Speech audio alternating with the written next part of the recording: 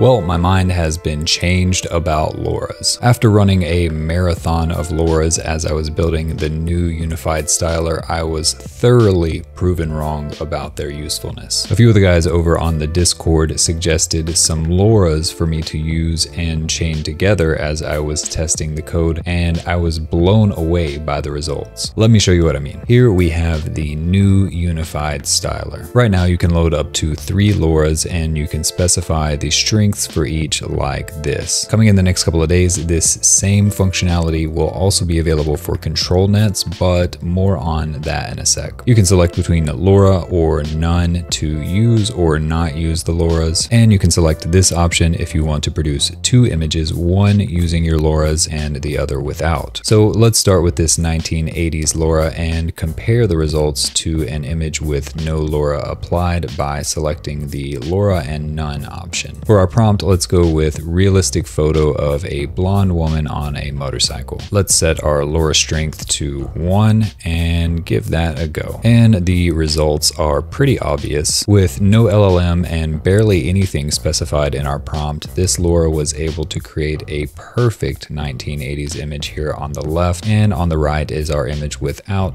the LoRa applied. So let's check out this cyberpunk LoRa, and again we will compare it to an image with no LoRa applied.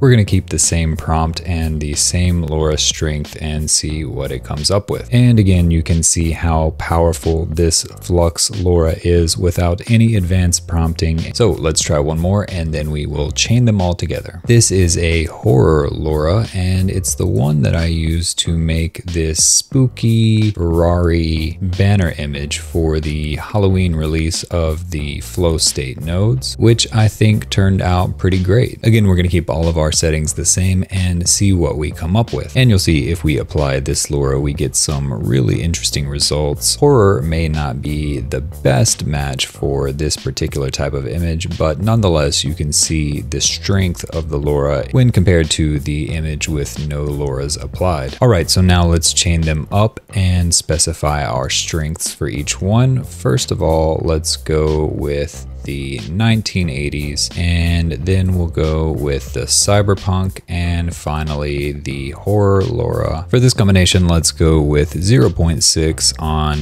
the 1980s LoRa, 1.2 on the cyberpunk, and 0.3 on the horror. So we should expect our image to be moderately 80s and pretty heavily cyberpunk, with a little bit of that horror texture that we got in the flow state custom nodes GitHub banner. So let's give that a run and see what we get. Wow, that is actually really fantastic. It's exactly what I might expect to see when generating an image of a blonde-haired woman on a motorcycle with a heavy cyberpunk vibe, a moderate 80s vibe, and just a little of that horror texture that we saw in the banner image. And I think I will keep it for later. So as you can see, these LoRAs can be incredibly powerful on their own, and with the new flow state unified styler, you can easily load them all up and chain them together for some pretty incredible effects. And that's not even to mention the use of the trigger words. A lot of LoRAs will have trigger words related to the theme that they're based on. So for example, if we wanted to include a few of these trigger words at the beginning of our prompt, we could say 1980s cyberpunk horror, and this should activate the LoRAs to produce an even more powerful result. Wow, and I actually really love both of these images. On the right here, we have Flux kind of giving it a bit of an 80s vibe on its own. But as you can see on the left, now that we have included the trigger words in our prompt, it has turned the effects of these styles up to 10. As I mentioned before, controlnet support is coming very soon soon, and it will work in exactly the same way as the LoRAs here. And soon after that, we will also be releasing support for stable diffusion LoRAs and controlnets as well, right in this same node, all happening in this one unified workflow. And I'm also researching ways to combine the controlnets and the LoRAs so that you'll be able to apply them individually and also together on the same image in this one node. For installation, it literally could not get any easier. Just copy this link right here, and in your Comfy manager, you will go to install via git URL, paste that link in and hit OK, and that is absolutely all you need to do. And when you install the nodes, you will actually get several of these LoRAs pre-installed, so there's no additional setup. You can just download the nodes and begin using these LoRAs right away. If you run into issues with any of the nodes, there is a great team of mods over on the Discord to help you out. These guys are all really talented with image and video generation, and most of them are photographers who know a ton about image composition and quality. And we're all in very different time zones, so it's highly likely that you will get the help that you need pretty much anytime. We also host a weekly themed image contest, and this week is of course horror themed for Halloween. Each week we pick a batch of winners from all of the members on the Discord, and then I showcase those images here on the channel. That way everyone in the YouTube audience can see great examples of high quality images and know exactly what they need to do to reproduce them. We also have daily streams where we work on code, test out new nodes and models, and just chat about all of the news happening in the world of AI. The streams and the Discord are both great places to chat about interesting topics and get tips for Comfy, Kling, Minimax, and a ton of other AI tools. So be sure to check those out if you have a chance. Next up, we have a brand new video on controlnets that you absolutely do not want to miss. I think this is really going to blow your mind, and it's going to take your style transfer and adaptive conditioning techniques to a whole nother level. As always, you guys know the things to do to make YouTube happy. Of course, make sure you're subscribed if you're not already, like the video, and share it with anyone you know who might find it useful. And now I have some coding to get done so I can bring you guys these tools as quickly as possible. Hope to see you guys in the streams or the Discord soon. And until next time, take care.